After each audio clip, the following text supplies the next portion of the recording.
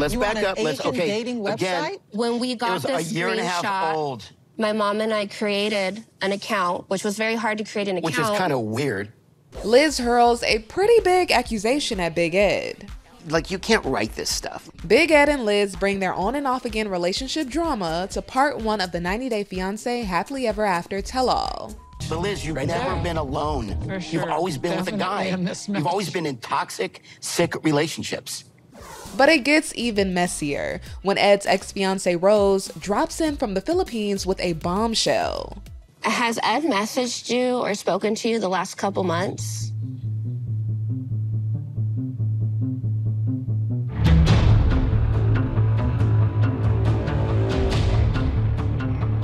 Yeah. It all went down during Sunday's episode. Liz and Ed all smiles sitting side by side. Kinda interesting body language there, considering Ed straight up told Liz he wasn't ready to marry her during the season finale. Right now, I can't give you an answer on marriage. I'm not ready to marry anyone. So when Ed and Liz reveal the status of their relationship, the cast is pretty shocked. We're still together. We're engaged, but we're not living together. Another stunning moment?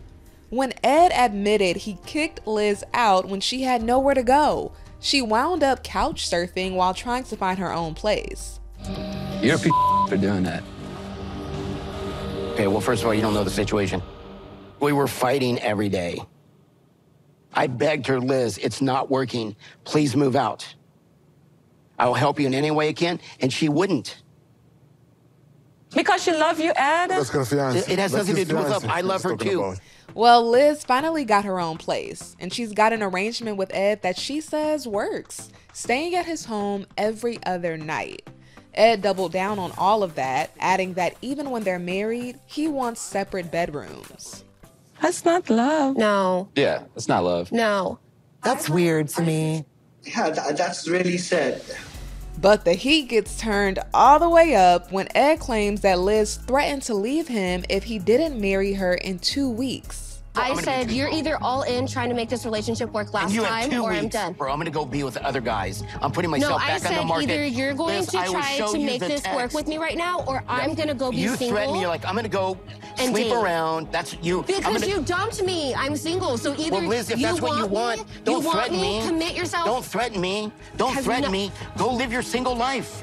You've never been alone. For sure. You've always been with a guy. You've always been in toxic, sick relationships. That's an awful thing to say. It's the truth. And then they go from arguing over jealousy. Because he's jealous. I'm not. Liz, are you jealous? No. Oh my God, are you kidding me? To Liz revealing she caught Ed on a dating app for Asian women after he made her move out. Let's back up. Dating website? Again, When we got it was this a year and a half screenshot, old. My mom and I created an account, which was very hard to create an account. Which is kind of weird. But some fans believe it, because when we first met Ed on 90 Day Fiancé, he was with his much younger than fiancée Rose, who was from the Philippines. It said he was active 3 hours. You and your mom set up a fake account to spy on me? He was on it an hour after I left his house. We checked again the next day, and he was active 3 hours prior to that. I want to see the receipts. That was a year and a half old website. Speaking of Rose, Sean asked Ed if he's still in contact with her. I may have. I don't remember.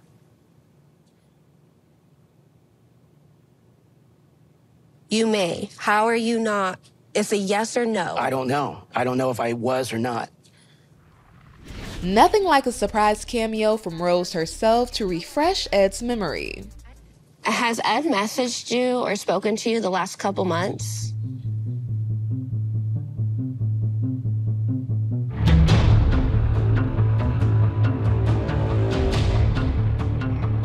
Yeah. In a preview of part 2 of the tell-all airing January 8th, it looks like Ed and Liz's relationship is going to head even further downhill. You want me to be on your side when your I want you to stop acting like a prima donna. You out. You never give a about how I feel. It's about how you feel. Why do you keep coming back?